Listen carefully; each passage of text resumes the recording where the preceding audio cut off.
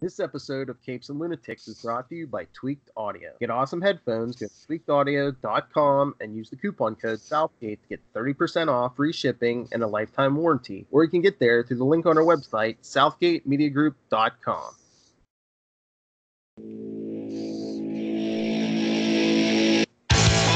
Hello and welcome back to another week of Who Podcast, The Watchmen. I am Phil. Joining me as always, he's not Dr. Manhattan, even if he says he is. I'm more like, well, you're Phil.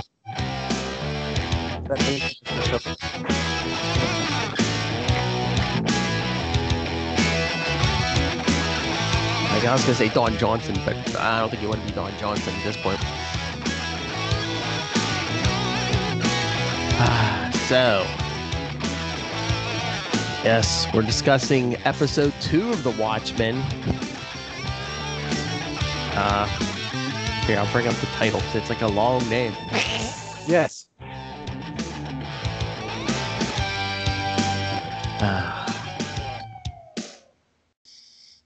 Episode 2 is...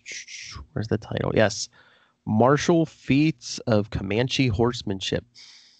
Oh, yeah. Martial Feats of Comanche Horsemanship because of the painting, I guess. That's what I guess. As Angela relives haunting memories of an attack on her family, she detains a mysterious man who is Louis Gossett Jr., who claims responsibility for Tulsa's most recent murder. An original play is performed for an audience of 1. So yeah, this episode was interesting. I do like, that each episode kind of is weird in the sense of where and when the title card will appear. Yeah. Because like this time it was in the extra opening, which at first, so the past 2 episodes we got some sort of flashback, right? Mm-hmm. Of something, and we see how this ties it in, where we get like German propaganda trying to convince African American soldiers to join Germany because it's not racist. And we see, one of the soldiers that gets the flyer dumped on him is, who we learn in this episode is Will's father. Mm. Who Will is Louis Gossett Jr., and he's 107 years old. So he claims, although he also said it might be Dr. Manhattan. Yeah. But I mean, who knows? I mean, this is a very it is a comic book based show. Like, it does have rules that are different. I mean, Dr. Manhattan, really the only super powered person. And so this episode, it expands some things. It also, I'm just going to call him right now until they officially say it on the show. Why am I drawing a blank? Jeremy Irons' character. Just call him Jeremy Irons. Yeah, Adrian. That's who I believe it is, but until they actually say it on the show, because my luck will be wrong. I thought it said on IMDb or somewhere that that's who it was. I mean, unless they're... Yeah, but but if it is, I'm like, why is he? He's like, he has his minions who I'm assuming are like clones or something. Because we learned that because he burns one alive in his play, and then we see a whole bunch of them. Yeah, and he asks one, "What's your name?" He says his name. He says, "Well, you're the new Mr. Phillips." Yeah, one looks like all the males look alike, and all the females look dissimilar. So it's almost like, in a way, like his narrative is like the story within the story, and could be out of time, or I don't know. It could be meta. It could be out of time. It could be something where, I don't know. It just. But he looks older. He looks older, so time had to have passed. I'm assuming it's 30 years or whatever. Yeah. It just, he could not be attached to anything, like, I don't know. It's just weird. Like it just right now his story is not connecting to the other story. No, and like I don't know why he has his minions putting on a play of like basically the origin of Doctor Manhattan. Well, I mean, if he is Vite, he was always kind of obsessed with Dr. Manhattan. Yeah.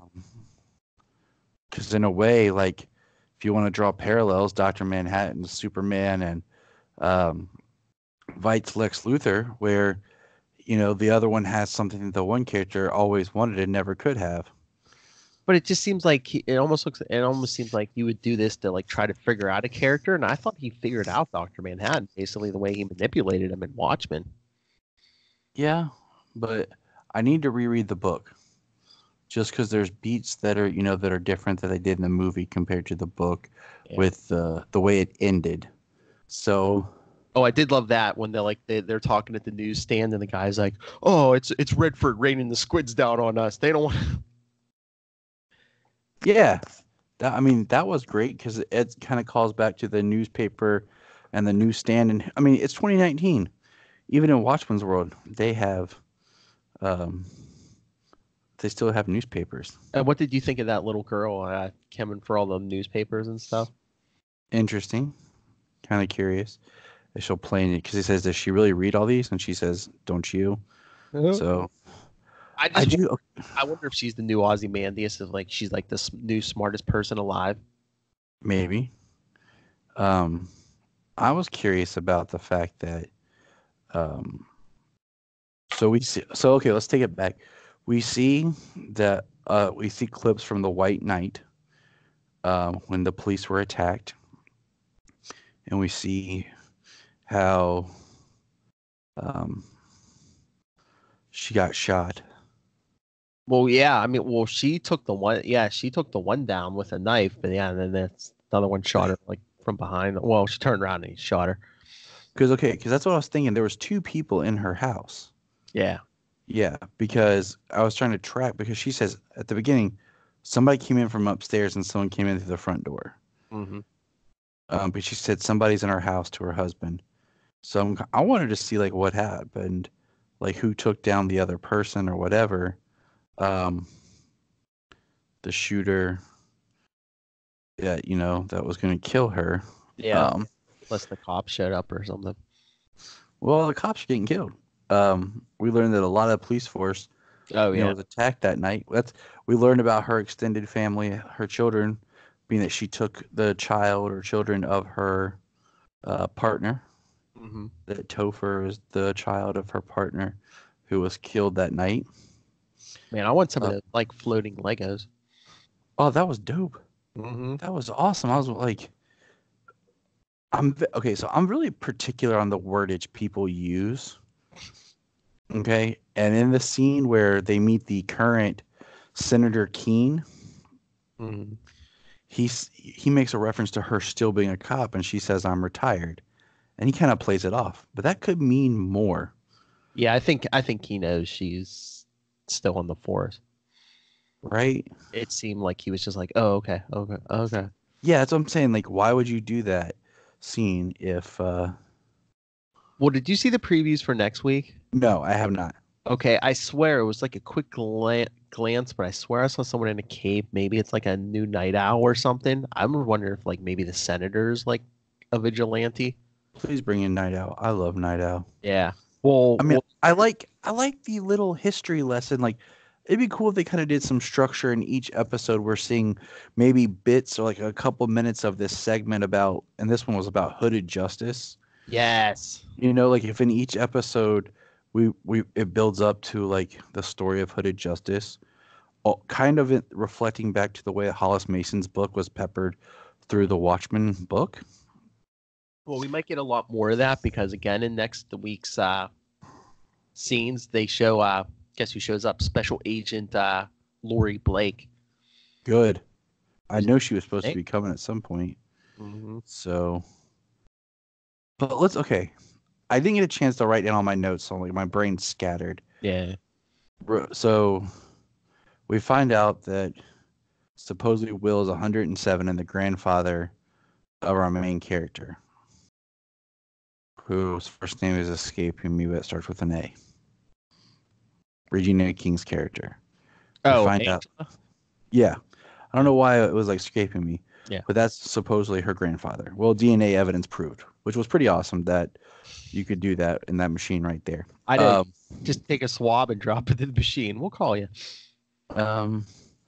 Saved Maury Povich and Jerry Springer a lot of money and time. They wouldn't really have a show anymore. But so that I thought was really interesting. The fact that he's claiming to be the one that hung Judd. We see the flashback of how Angela and Judd bond more. Like when she wakes up, she calls him Captain. You know, he tells her to call him Judd. She addresses call me Angela. And I think that's where they kind of cemented their relationship and their friendship more. Which is interesting because from evidence she finds later, he's probably the one who told the cavalry where to find all those cops. Okay, so speaking of the cavalry, so I watched it because my TV had the caption on and I just didn't turn it off. Cavalry spelled with a K.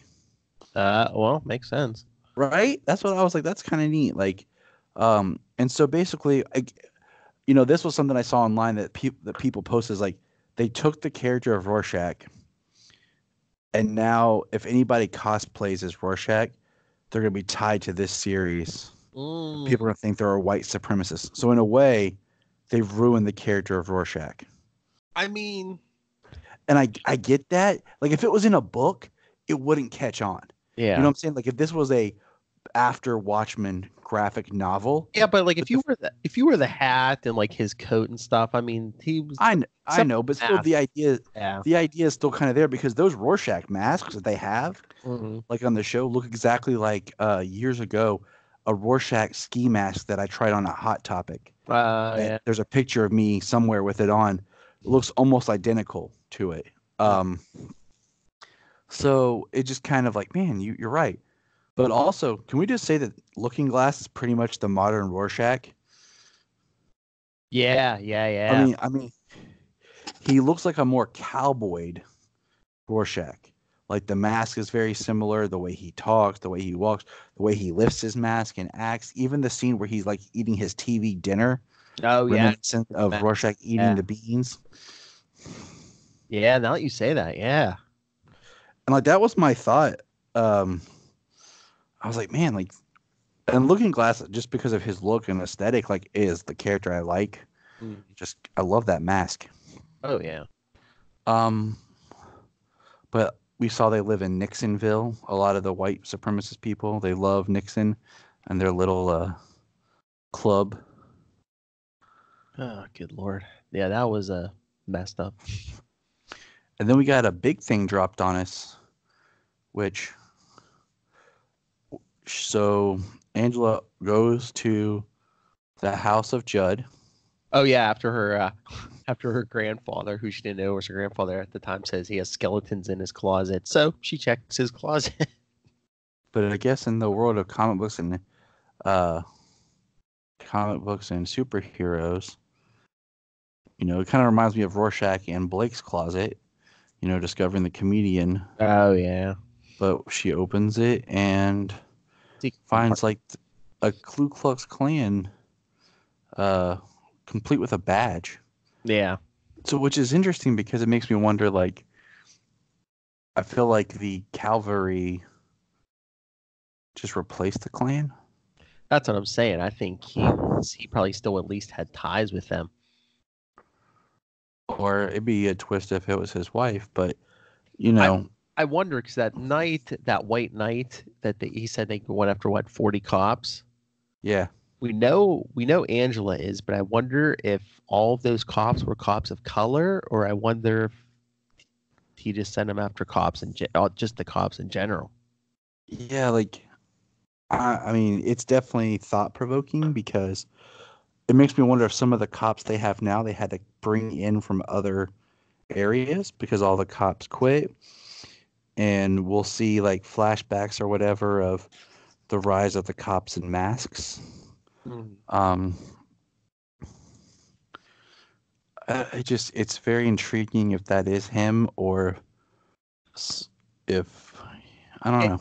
And why do you think he supposedly he was they were close and stuff? Why was he, if he was this clan members, basically. Why was he so close to her? Right. Did he need something from her? Did he want something from? Well, I mean, Is he just controlling both sides? Like, he has that power trip of he is, the leader of both groups. Unless he was just keeping her around as a patsy. If something went wrong, you could blame it on her or something. I don't know. Yeah, exactly. Like, it doesn't feel right. It's a mystery. It also, like, looking at the way they filmed, like, so she knocked, on the White Knight, she took out her husband. She, like, knocked him down. She got the one guy, and then she had a gun over her. We don't see that if it's her husband who stops him. Yeah, no, because The shooter was, or what happens. All we know is she wakes up in the hospital. Yeah. Yeah. So there could have been somebody as the shooter. Or the shooter maybe the shooter just ran thinking she was dead, maybe. Right. Like, I feel like there's more to it, but I don't know. Something feels off. It's interesting. It's starting to feel a little Watchmen-y, but just because of like things that they like did with like the way they structured the story with like Hooded Justice and even the newspaper stand and just the stuff in the next week's stuff. It looks like it's going to get more and more Watchmen. Yeah, they're building to it, I think. Because I mean, it would have, I don't know, it'd be neat if they addressed like the hero, like the costumes as like it's just like the detective class that are like have the code names compared to how all the other police. And like I told you, I would have almost preferred if she would have been retired police and had been just operating as a vigilante. Oh yeah. Instead of a police officer. You have the police, just the regular police are all in, the yellow masks. Well, at least this way she's authorized. Because I mean, like in Nixonville, she beat the crap out of that guy. Oh yeah. So I don't know. It's interesting. I think it might be one of those shows that when it's done, I might just sit back and watch like in a binge. Yeah, it might be thing. Like a binge. Yeah. Because I feel like it's almost like unfolding like you're reading the book. So I think it would be better because just like if you read Watchmen the book, you get stuff where you're like, man, this is pointless, or man, this is boring. But then when you're done, you're like, okay, I kind of see why that was there. Once you have the whole story. Yeah, and I know that original book is classic, but that pirate stuff never really did much for me. It's one of those things. I think I read the pirate stuff and I read everything the first time I read it. And then when I reread it, I skipped the pirate stuff and the Hollis Mason stuff.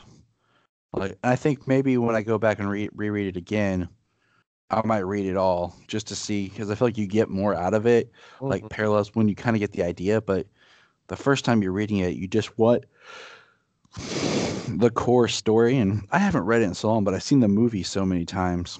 Yeah. And I've always liked the fact in the movie it was the idea of Dr. Manhattan turning against people. And in a way it kind of makes it smart because it forces Manhattan off of Earth. Yeah. But we'll see. That's why. So if it's squids this time, I wonder why Manhattan. Well, it's just like because in the book he states, I want to go to my own universe and look at creating life or something, but he's just on Mars. Yeah, right now he's just on Mars. So. Although he comes back, because they showed, I think in the previews too, they showed like some kind of big building, fancy looking building or something. So I don't know if he like builds comes back and builds it or. Well, we did get to see Dr. Manhattan in this episode in the play. Blue accessory and all. I know, that's what I was thinking. I was like, whether that's like, I don't think that was the real thing. That had to be a fake, right? But still, it's like, even if there's something covering it, someone's like painting over your junk. Exactly. Like, and it's not airbrushed. I mean, I guess it's one of the clones, so it's like they're painting their own junk. Like, but yeah, like I was like, man, because I thought it was weird. Like he's all painted blue, but then he has like a painted fencing helmet as like a mask, and I'm like, you just didn't finish him off. Like you could have shaved his head and painted him blue. So, I know, probably shaved everything else but his head. But no, I just didn't a poor makeup person. I'm just like, I didn't sign up for this. So I don't. It's very interesting. Yeah, a lot going on here. A lot of stuff where you're just kind of like, huh? Yeah. And then you're like, they're building. You're like, okay, next time. Yeah, like that's the thing. Is like they're building, but in one way, I would like a little bit more, just because I am interested, but I'm not like, oh man, Watchmen comes on tonight. You know, I'm like, okay, Watchmen was on. I'll watch it. You know, I'm not hyped for it yet. Like I'm just kind of like, oh. Yeah, okay. I've been watching it the next day because I've been watching Walking Dead because we usually watch Walking Dead together. Yeah, Sunday night's packed. Oh yeah, so 9:00 especially. Walking Dead, Supergirl, Watchmen. Exactly. And then if people like the football, that's on too. Yeah, people like football, I guess. I mean, Yeah, yeah. I had a lady today at work who asked me if she was talking about watching football. I said, I don't know. She said, you don't watch football? I said, no. She looked at me for like 2 minutes, just dead stare. I'm like, what? Yeah, I know it's big. It's big here in Pittsburgh. I mean, I'll watch it sometimes because Daniel likes it. Luca likes to watch it. I'm like, I have a Superman tattooed on my chest. Do I look like I watch football a lot? I'm sorry, people, but they run the same like 4 or 5 plays. That's what we should do, Phil. We should just do a podcast where we just commentate a football game and be like, what is this? Like, what's going on? But that dude just threw a long pass to another dude. I wish, like we had talked about before, that they would incorporate maybe some more of like the history of the world of Watchmen, like with the before Watchmen stuff. But this is definitely like, if you look like a third volume, like after Watchmen. I almost wish there was a parallel story, not just the Adrian story, the Jeremy Irons story, but like another character like in New York City or something that's going on with this that eventually will cause it to collide, because it just feels so weird being in Tulsa. I wonder if that's a plot device too to explain why all the masks weren't there day one. That once the crap starts hitting the fan, then the vigilantes start coming to Oklahoma.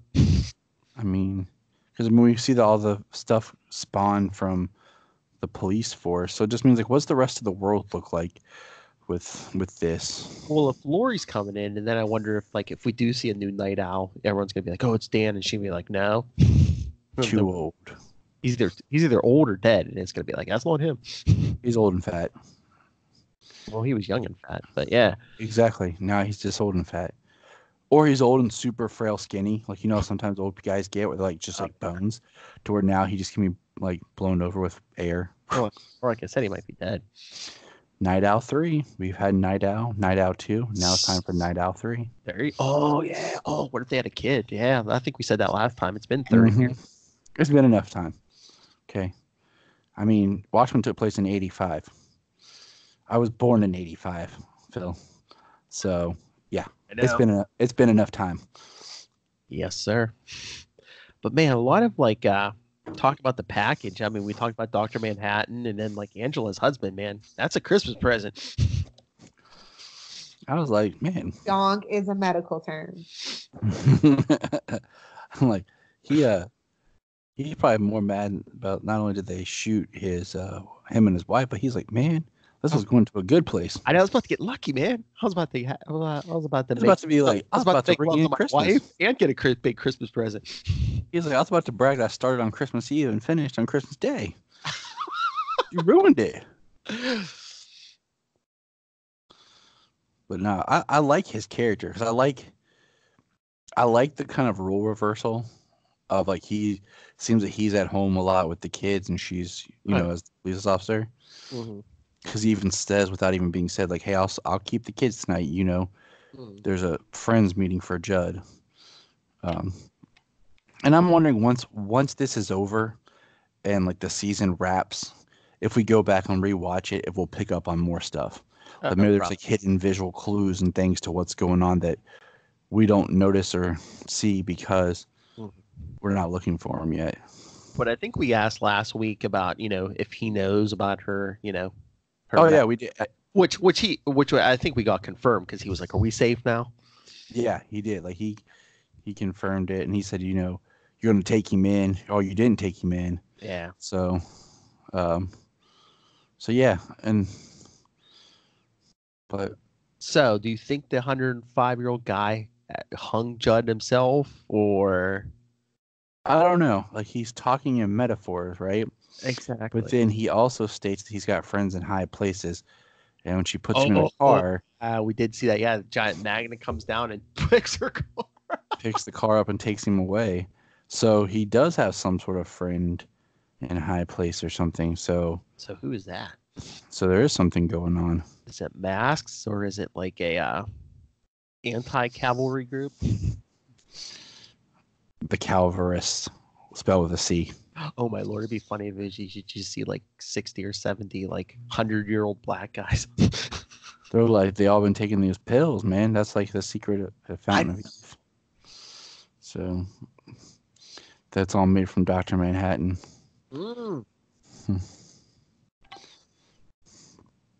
Like, would Dr. Manhattan bleed? So, like, if they took Dr. Manhattan's blood, or does he not have blood anymore? Is it made like pure energy now? Pretty much. Because after the accident, he had to like rebuild himself. Yeah.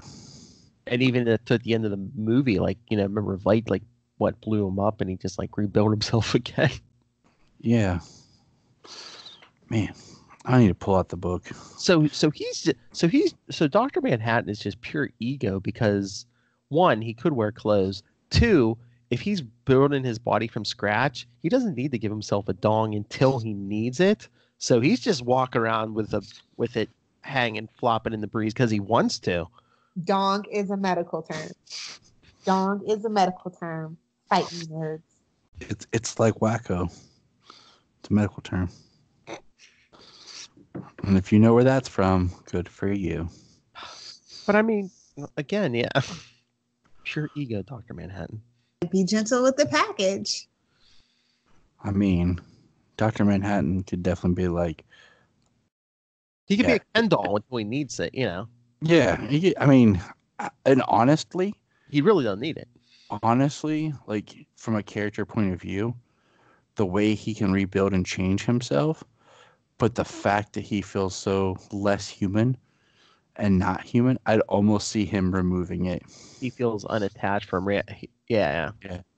You know what I'm saying? Because like it makes him kind of human. So like if he would like take it away. Well, here I'll throw Charlie a bone because he has a problem with Alan Moore. That's just Alan Moore saying, "Man, if you had the powers of a god, I'd walk around naked." I mean, yeah. Who's gonna? Yeah. Well, pretty soon, Superman. Man, that's gonna. Look, I'm all about Superman. You know this. Yeah. You can see behind me.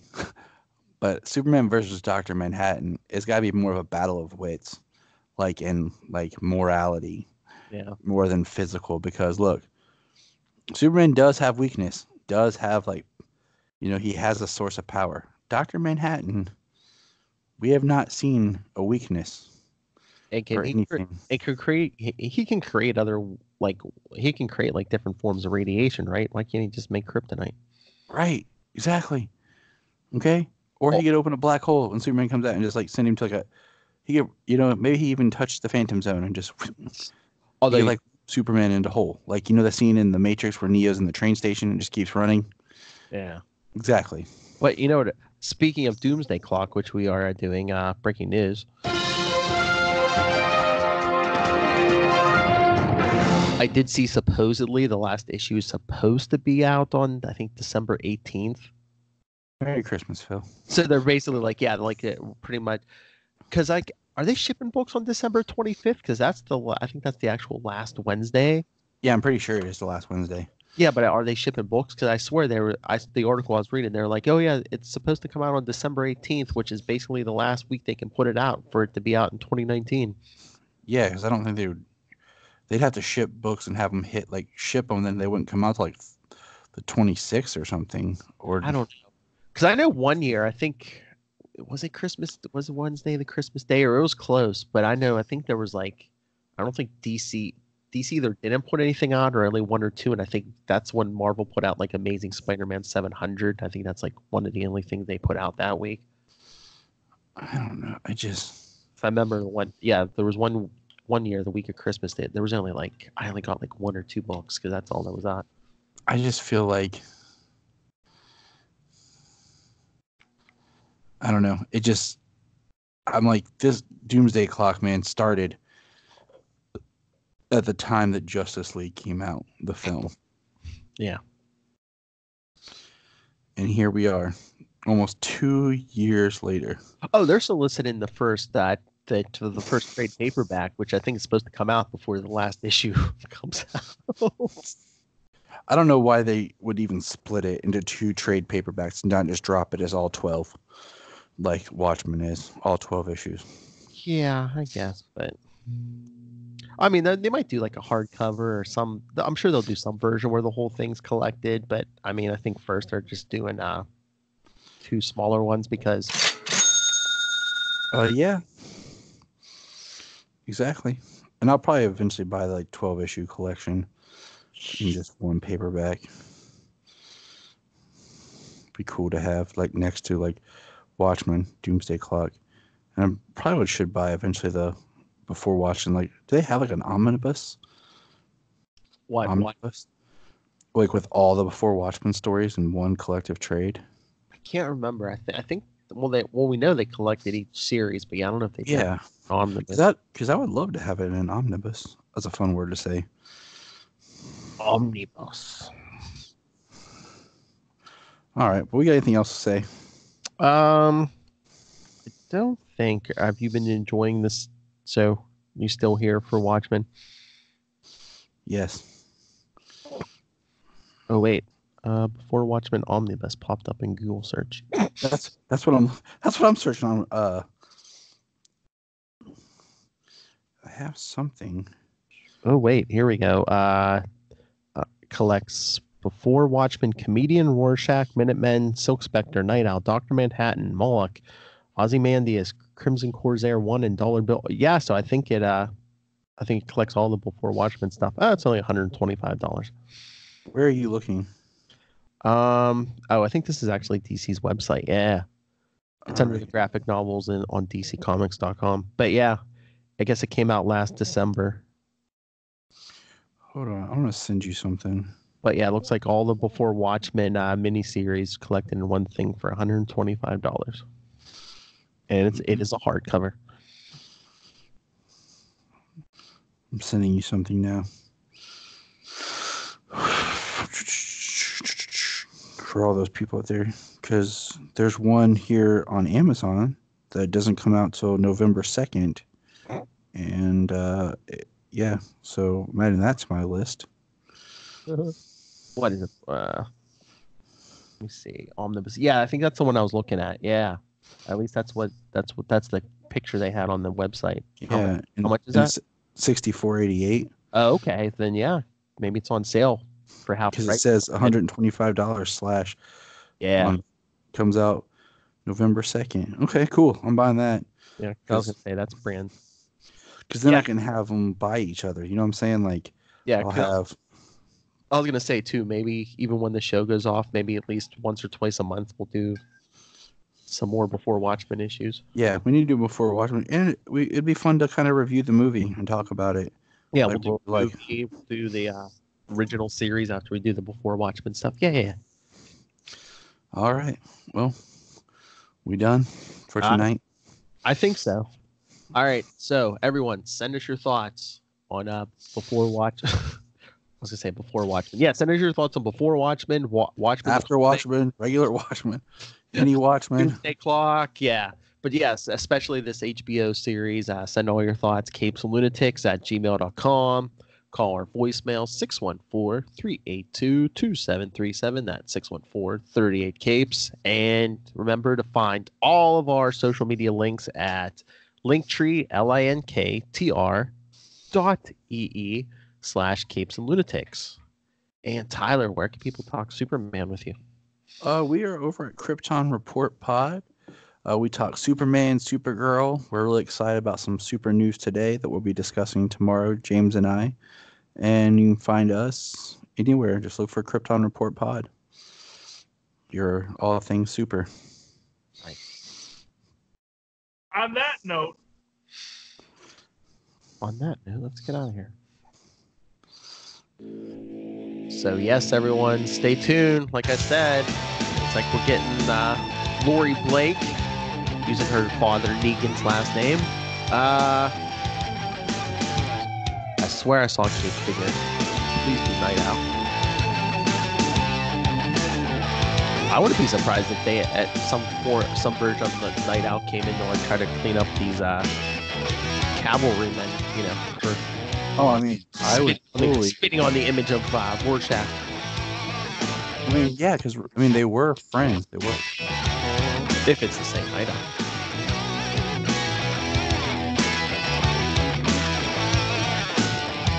So yeah, come back next week for episode 3. Send us your thoughts. We'll read them. Until then, be good.